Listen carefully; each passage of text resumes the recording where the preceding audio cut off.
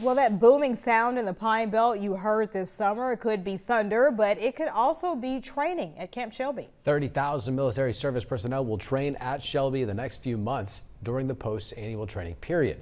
Our Charles Harrington tells us where all those troops are coming from and the economic impact all that training will have on the economy.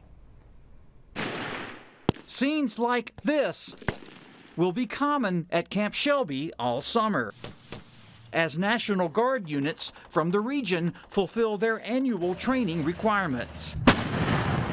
About 500 soldiers from Mississippi's 155th Armored Brigade Combat Team just wrapped up training at Shelby in preparation for deployment overseas. There will be many more troops to come. We'll have the remainder of the 155th Armored Brigade Combat Team in, followed by the 278th Armored Cavalry Regiment from across Tennessee, and then we'll have 4 battalions from the 256th Infantry Brigade Combat Team from out of Louisiana, who will be preparing for an exportable combat training center that'll be held here at Camp Shelby next year. And although summer is the busiest time at Shelby, the training goes on all year, involving service personnel from all branches of the U.S. Armed Forces. We typically don't close except for Easter and Christmas Day.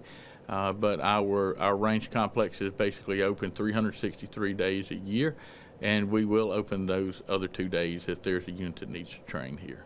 All that training is a big boost to the Hub City area economy each year, according to a study by the National Guard. We have over a $60 million economic impact inside the Pine Belt, and that economic study is being revised now. We expect it to be well north of there since the last economic impact study. Henry says more than 72,000 military personnel will train at Camp Shelby during this calendar year. Charles Harrington, WDAM 7 on your side.